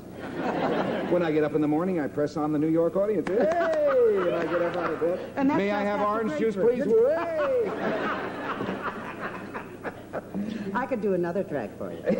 Oh, you wouldn't do that, don't you? We used to get in trouble all the time. Oh, we used to have We'd fights. trouble. Oh, we used to put him on. But it's a new me. It's a new me. Is it I'm a new very me, new me? dignified now. Yeah. Yeah. Where are you I don't living here? I don't ride motorcycles anymore, do anything. Have you given that up? Oh, yeah, yeah. Now What about I'm the on roller skateboards? skates. What, roller skates? Where are you living, Pat? I live down in the village because the theater, the Provincetown Playhouse, is down village in person. Griffin. Yes, I am a village person. And Would I you like to become get with the very village people? This would look terrific with the... I wear it every day. This Do is you? my regular garb. I didn't come here dressed. Are you kidding? With the For pearls? Merv Griffin, I dress. With the You have to be pearls? kidding. The Can you- pearls? can you Are do you the thing kidding? where I you swing eat it? these. Sure, I Can can. you? Let's see you do it. You're going to get it. Now, I must say, I stole this from Mistress Beatrice Lilly. Who God did? Who bless was her. the You ready? the Let me see. I master hope of the it old works. pearls? Look.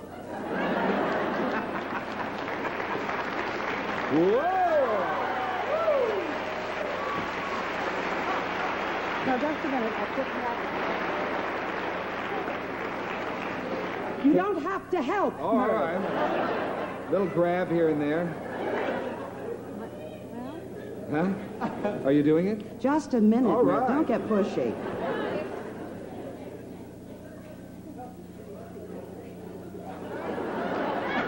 Something very surprising happened in the back. In the back? Is that all Yeah. right? Yeah. It's kind of like a parachute from a 747, isn't it? Merv, undo me back there. Yeah, I don't know what to do, though. Watch it, Merv. Wait a minute. But I you're think sitting I'm in on one I love. have to pull up. Oh, well, then Move let me forward. stand There it then. is. Okay. God bless America. Now we do.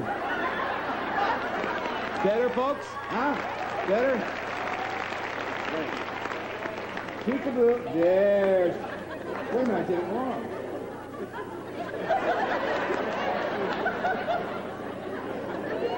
Hail Mary, full of grace. Oh, the yeah. Lord is with you. We'll be right back after this message.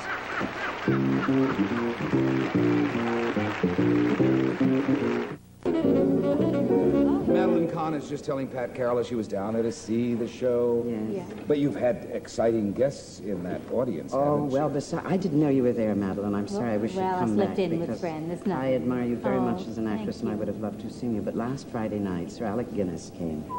And this was after the Academy. Now, I have adored Sir Alec Guinness since the 50s, when all of those divine films... I've never missed one movie he's ever made. He's such an extraordinary actor. And he came to see the show with that handsome English director, Peter Glenville, who looks like the young Olivier. I mean, he's gorgeous. And Sir Alec came backstage, and I was kind of palpitating of the heart. I was very nervous. And he said, my dear, I said, Sir Alec, I want to congratulate you for the wonderful. He said, please don't congratulate me. I want to well, we stood there for 5 minutes. Said, let me congratulate you. No, I'll congratulate you. No, you'll congratulate. He was so fine. I finally said, Sir Alec, do you think that this would run in London? Would it do well? He said, oh, don't be damn silly. You know it would. He's so wonderful because he cuts all the baloney. You know, he says, don't do that. Don't ask for more compliments. Yeah. Just do it straight out. Wonderful man. So you're going to take it to Europe, aren't you? We're going to go to London. We're going to go. You're going to go. Will we meet there? Of course. Will we have fish and chips and all that? Fish and chips, everything together. All right, darling. We'll broaden our A's. Right. Mine is broadened already. You'll just have to work. But I think we're going there next summer for 2 or 3 months, probably July and August. And then I think we're doing all the festivals in Europe. Other celebrated folk who've been in that audience to see you down there? Katharine Hepburn was there our opening night at Provincetown, and the audience was not watching the show, they were watching Miss Hepburn. Everything she did. That's the problem. When you have a celebrity when in you the have audience. a celebrity. When you come to see it, wear a long wig. No, I'm going to stand up through the entire show so that you'll think you're having a standing ovation through the entire thing. I will stand in the That's middle so good of you. I'm going to give you such a hit, Merv Griffin. You wouldn't believe it. You wouldn't believe it. You've given us one hit all over. God bless you. What is the humor of Gertrude Stein? Well, you know, that's one of the things I think a lot of people have been fighting not to come see the show, because most people, we made a survey at the theater. Only 85% of the people who come to the theater know anything about Gertrude Stein or have ever read anything of hers. But I knew this in the beginning. I selected the lady because I thought her life was vibrant. There are many actresses who do readings from Miss Stein's work. She was an experimental American writer who lived in Paris for many years as an expatriate. But I think her life was the creative thing. And in discussing it with the young playwright, Marty Martin, who I think has done a beautiful script, we said, let's never assume that anyone comes to the theater knowing a thing about Gertrude Stein. Nothing about her writings, nothing about her life. Let's just tell this story about this woman that we think was indomitable, who had courage, who stuck with her guns and achieved no success till she was 58 years old. I mean, it was like Alberta Hunter here. You know, this marvelous woman of 85 years who comes out here with the vitality of all the worlds. Gertrude Stein was like that. She had vitality. She had the force of life. Young people loved her, because in 34, when she came here on a lecture and college tour, a lot of the young people were quoted as saying she turned their minds around, not because of what she said, as because of that magnificent life force in her. And I think that's what Marty Martin and I have tried to get at in the play. And I give us some examples of her wit. Well, one example. What'd she say about Oakland, wit? California? Well, that marvelous quote about Oakland after she visited there in 34, that's where she'd grown up. She said, there is no there.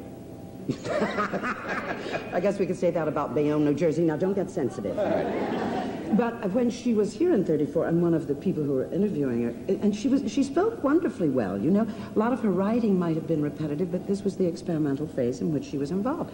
So she was parodied here in America by, and most people would know her as a rose is a rose. So she was mocked and parodied. But when she came here and was interviewed, this one reporter was so taken with her charm and her vitality, and he said, Miss Stein, why don't you write the way you speak? And she said, young man, why don't you read the way I write? Kazumbi, the old lady knew where she was at. But her entire life was built on truth, reality. And I think that's what we tried to do in the play, and I think it would be up to Madeline, because I can't describe the play, Merv. I do it every night. I can't describe it, because what happens in it is a connective between the audience and this character of Gertrude Stein. And as Patti LuPone said about Evita, I have no convictions. I'm not a scholar. I'm not a pedant about Miss Stein's work as an author. I have tremendous conviction about the courage of her life. So that's what I think about every night, this wonderful courage of this human being who lived on this planet Earth and who gave forth this marvelous vitality, this tremendous feeling. And the young people who come to the theater come back and their eyes are sparkling, because our young people today don't have any heroes. They don't have any heroines. They don't have anybody to look up to say, yeah, that's the way it should be. That's the way life should be. It's all down. Everything's down and negative. So it's down, make it come up. Yeah. Don't just sit there and wallow in it. And I think Gertrude Stein was like that. She never let any of the hurdles get in the way. She went over them, she went around them, or she went through them. Good. But she was indomitable, and I think that's what we all need today. And don't miss Pat Carroll and Gertrude Stein, Provincetown Playhouse, Greenwich Village. Have to get you to the theater right now. Right now. Pat Carroll. Thank you. Bye, Madeline. I'll see you again soon. Jill Lover. We'll be right back. Alberta Hunter will sing for you.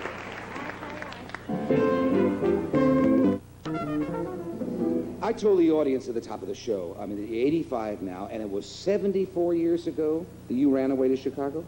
Oh, yeah. Well, you were 11 years old. Oh, no, I was 8 years old when I ran away from home, but when I got to Chicago and started singing, my first song was, I was about 11 years old. What was life like? It was all right. Well, I tell you, a lot of people I don't... The place that I first sang in was a place called Dago Frank's. Ah. And it was a place that where the white prostitutes and their pimps hung out. Uh-huh. A lot of y'all don't know anything about that. No. One of those really And classy joints. Yeah, but listen, but we need, you know, we should feel sorry for those people, because nobody knows what causes those girls and boys to do wrong. You don't know circumstances. You understand? Yeah. But did you learn to sing there? I mean, were they a great audience? Well, yes, what I knew. I learned 2 songs. Were they sitting down when you sang? Well, they'd listen to me. Yeah. One song was All Night Long, and the other one was Where the River Shannon Flows. I had learned them off an old player piano that you had to pump with your feet, you know? Yeah. And I sang those songs, and they were so nice. They'd make the fellas give me money all the time. And then they'd go out and buy me little dresses, because I was only about 11 years old, you know, when I started singing. But you knew what business they were in? No. Oh. I really didn't. I was too young. I knew nothing about that. You then went later on to Paris, became one of the great stars in Paris, at the Follies, wonderful shows there, and then retired and became a nurse. Well, I went to Paris, Turkey, Greece, Jerusalem. Oh, what a place. And that's something. We did our show from Jerusalem. Oh, my God, what a place, isn't it? That's something, yeah. Ooh, I went all over the world, ladies and gentlemen. And then my mother died. And I wanted to do something for humanity. I thought I'd do my best to serve humanity. So I went to the Harlem YWCA nursing school. And the lady that was there, Mrs. Phyllis Utz, she gave me, I applied for an application to go into nursing. And she took me. I was a little too old, but she said she saw that I was anxious to do something good. So she gave me a chance. And I went to school, and I affiliated at the Harlem Hospital and the Goldwater Memorial Hospital on Welfare Island. You still go back and visit friends? Oh, yes. Oh, yes. I was over there Monday. Yeah. Oh, sure. But it's the cookery where they've been jamming in to see you. Oh, you're telling me. And it feels good to be back in show business. Yes, it does. I'm very happy. You know, I went to Bobby Short's party, and a fellow there named Charlie Bourgeois, he was there. Charlie Bourgeois? Yeah, Charlie Bourgeois. He has... I like his name. He's associated with the jazz, you know. Yeah. And he said, why don't you come back into show business? Well, they finally persuaded me to come back, and I went to talk. Barney Josephson called me and said, come down, talk to me. Well, after having talked with Barney Josephson for about 3 minutes, I was really certain that I wanted to go back into show business, because he's such a fine, honest man. I don't have a contract with him. I've been there 3 years. Wow. And from the day I opened till the day I closed, they had to get extra chairs. God is good. Alberta, sing for us. What do you want to do, about Working Man? Yeah. Yeah. Here's Alberta Hunter to sing for you right now.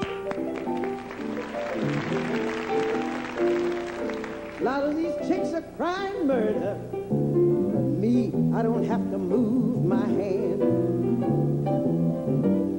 Yes, these glamour girls are crying hard luck, but I don't have to move my hand. I've got myself a little apartment, dog and a cat and a working man. He'd never win no beauty contest, and goodness knows he don't dress fine. He looks like Dracula. He'd never win no beauty contest, and goodness knows he don't dress fine. Ah, but he's healthy and ambitious, and he lays it on the line. Now, I don't want no hipster lover. I'm too slick for that jive. They've got larceny in their eyes. No, I don't want no hipster lover. They've got larceny in their eyes. They've got a hand full of gimme and a mouth full of much oblige. you glamour girls can stop crying inflation if you just adopt my plan. It's a whopping good one. Yeah, you glamour chicks can stop crying inflation if you just adopt my plan. Stop letting these pretty boys jive you. Get yourself a working man. When some people see us out together, they just laugh and turn away. Yeah, when some folks see us out together, they look at us and laugh and turn away. Ah, but the joke is on them, baby, 'cause I'm eating 3 square meals every day. My man ain't a bit good looking. He's kind of old and very thin. He's emaciated. No, he's not a bit good looking. He's kind of old and very thin.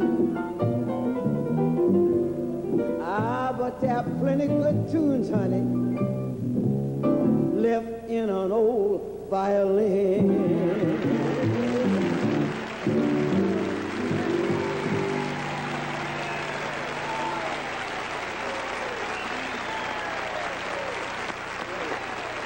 The great Alberta Hunter. You tore it up here, Alberta. Jazz comes to Lincoln Center. Thank you, Alberta. Oh, it's my pleasure. We'll be right back after this message.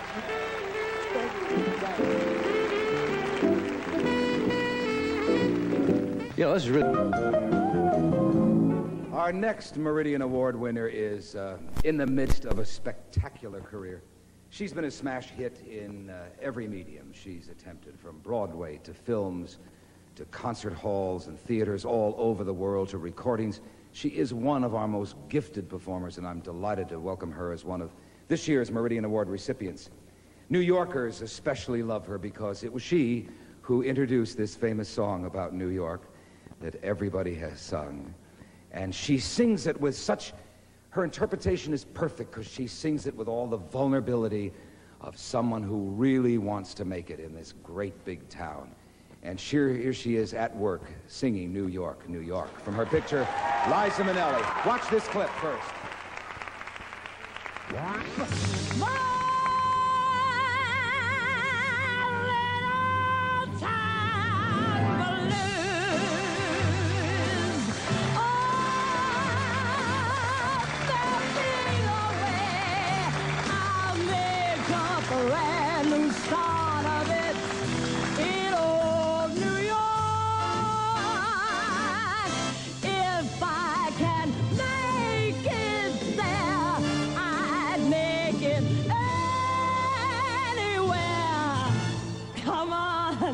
Come through, New York, New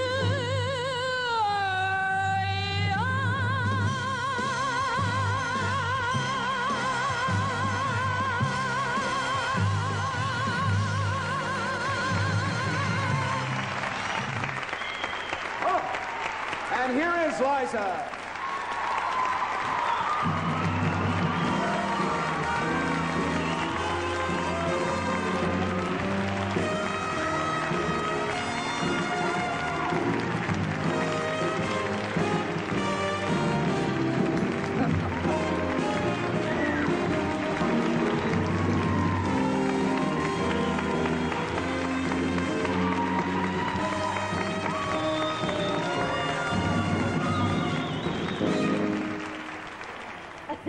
Gee, thanks.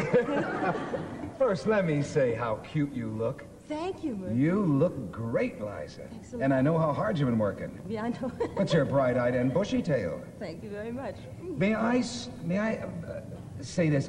If I'm correct, you introduced that song on our show just as the movie came out. Right. For the first time. And we were so stunned, we all just sat there and stared, knowing that we were hearing something that was going to just sweep the country. I remember the first time that I heard that Fred Ebb and John Cantor played it for me. And I just fell down. I thought it was so wonderful. I thought, oh my goodness. Just let me get my hands on that. It's a song for New York, for the energy, and not only for New York, but for America. I mean, it had all of the right energies going. Right. You know, that positive attitude. Talk about achievement, Liza. I look at you, because I was really there from the very beginning. We did our first interview ever together on what was it called, Hollywood Talent Scouts. I know. Do you remember we were both so nervous, our mouths were going, you know that terrible thing when you smile and Right. you're just going, like this. We're trying to smile, our cheeks are going like Yeah. Then we went off to England. We did a special together. Right. Over there. Why didn't you take me the rest of the time on the road with you? Well, I'm available. I didn't know that. And I love you. You've done it. You've won the Oscar, the Tony, the, I don't want to leave anything out here, the Oscar, the Tony, the Emmy, the Merv Award, and now the Meridian. You've achieved it all. Is there something more you want to achieve? I would like to just keep getting better. Yeah, well, that's... You know, there's so much to learn, and there's so many things to see, and there's such things to strive for besides, you know, peace of mind, and which is the most important thing, because that allows you to do everything else. It kind of clears the way for you to get involved in the things that you love. And I just like to really learn to appreciate my life every single day, because it's so fragile. Are there any new places that you look forward to playing that you haven't? Sure. Any place I haven't been, I look forward to. I know. But you've been to all the places. I've seen you in Europe. I've heard them stand and scream. Here in America, everywhere. Yes, they stand differently in Europe. Yeah. Right. Do you look forward? You're going to be playing in Paris. Yes. I'm In so a very excited. unusual place. Well, Le for Moulin now, Rouge. Yes. I think that's so wonderful. I think it's a great idea. You know, I remember, because, you know, growing up in Hollywood, your whole reference to life is kind of, you know, films. Yeah. That's how you learn history, you know, and you learn all sorts of things from watching the movies. And the movie, The Moulin Rouge, was so wonderful. Do you remember it? Oh, very well. And plus, when you get into the Belle Epoque and you start studying all that stuff, and it's just fabulous. I can't wait to go there. Right. The That'll be- rafters must be ringing with all Right. that talent. That'll be very special. And then what else? More films? And Yes, that's next year. Right. But for now, I'm really trying to make it right for where I'm going, this particular concert, you know. Are you leaving a little hunk of your life for you, Liza? Oh, yes. Are you? I think what happens is that I never do any interviews or anything when I'm not working. So people think that I just work because I'm so private when I don't work. You know what I mean? I like to keep my life for myself and my dear husband. Where is your home? In New York. It is New York. Yes. Right.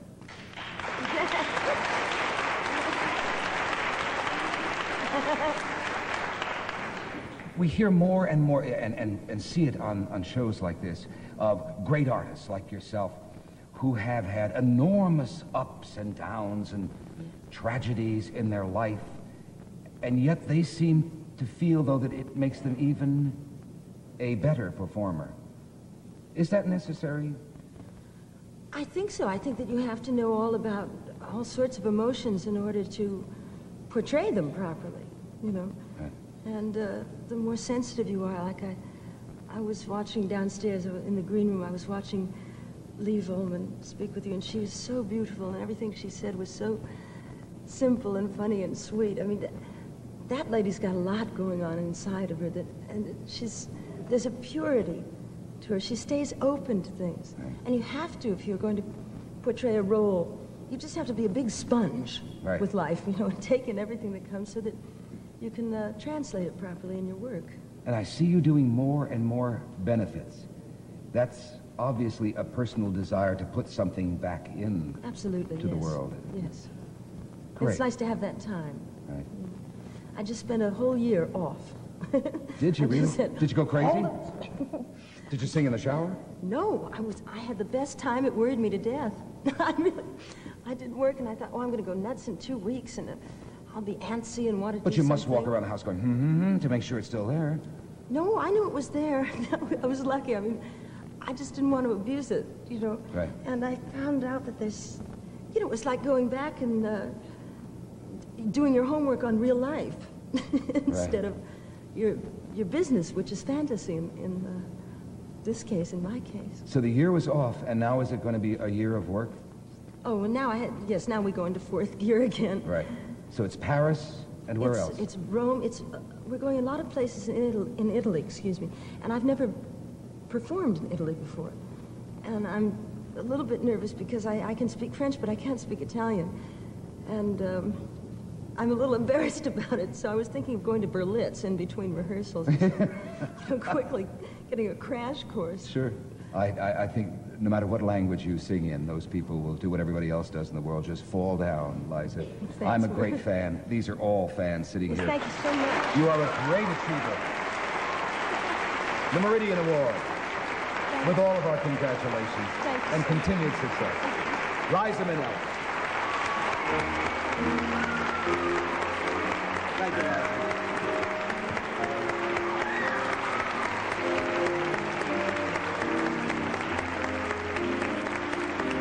She is something. We'll be right back after this message.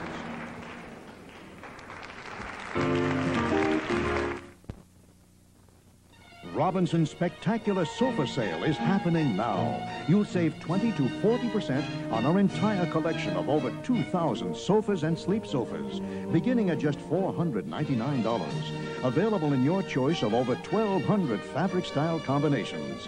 With your Robinson's charge, there are no payments until May 1983. Save 20 to 40%